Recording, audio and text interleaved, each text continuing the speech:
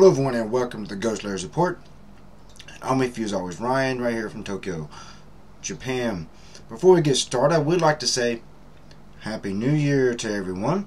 The time of this recording is just after 12 midnight, January 1st, so we start out with a simple little toast to you and to everyone else.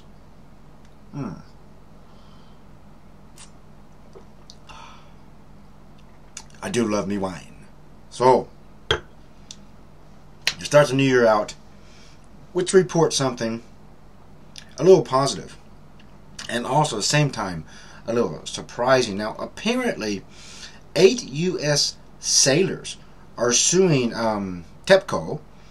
As you know, they're the ones operating the Fukushima nuclear power plant.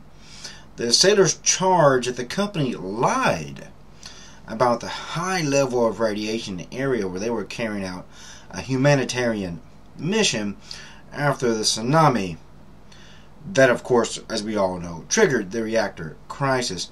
Now, this lawsuit is not filed in Japan. It's filed in the U.S. District Court in San Diego sometime last week against, of course, TEPCO, which is now owned by the Japanese government. So, effectively, these sailors are suing the Japanese government by way of TEPCO. It's a very complicated type of thing, but there's lawyers who handle these things, right? So, the sailors, the plaintiffs, ironically enough, also include the infant daughter of 2 of the sailors who was born 7 months after the incident started. So after these gentlemen were exposed, apparently an infant child was born, and I assume one of these sailors was also a woman. So you have a child who was affected, wasn't even born by this, and is also a plaintiff in it. So it particularly gets a bit hairy and sensitive. Now, here's what the actual sailors claim. Okay, let's review that. We went over general at first, but let's get into a bit more details. Okay, so the sailors claim that the Japanese government reportedly said that there were no danger to the carrier crew, and all the while lying through their teeth about the nuclear meltdown. So rescuers would, rush to an unsafe area. So what they're basically saying there is that TEPCO, the Japanese government, didn't tell them the real dangers out of fear that the sailors and their commanders would refuse to send anybody in there out of own, concern for health of human beings. Alright? So there's a lot of cultural things going on with that. The most I could say about that as to why a lie would happen is basically, and I really hate to say this, but mistrust of outsiders.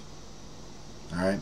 Now if this was the Japanese Self-Defense Force, you wouldn't see this type of lawsuit happening. Alright?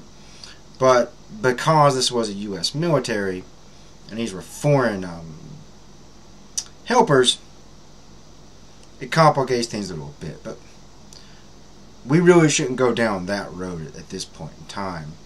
Now, the U.S. Navy, in the suit, said that they relied on information from the Japanese government, which, as we all know, much later on, they admitted that radiation had leaked into the atmosphere in a massive amount during that time.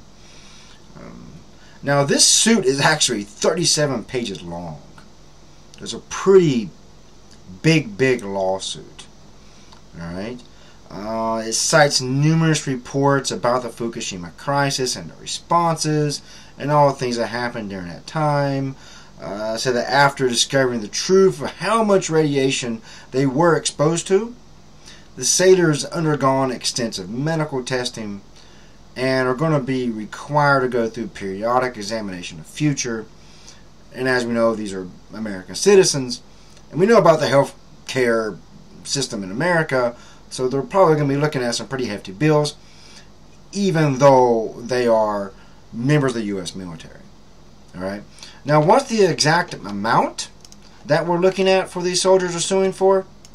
Yeah, it's pretty big. Okay. This suit, they're suing for over $100 million in damages. And how can you really put a price on human life? We could say that's an exuberant amount of money. But when you're talking about willfully poisoning people, all for the sake of saving face or getting help, and not willing to admit there's a problem before you get the help, you know, yeah, $100 million sounds reasonable to me, and actually kind of lenient in this suit. So, a little bit of good news to see that even American sailors are not going to put up with the garbage that TEPCO tries to put people through, and the lies. You know.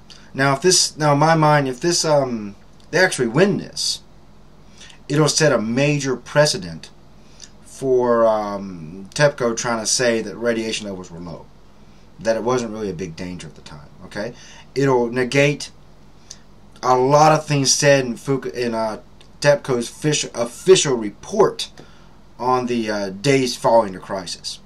So this could be a huge suit if it actually wins, or actually successful. So we should wish these gentlemen and these ladies luck in this, and hope that here in the new year they will defeat TEPCO and the lying scumbags and the Japanese government who've been hiding everything up.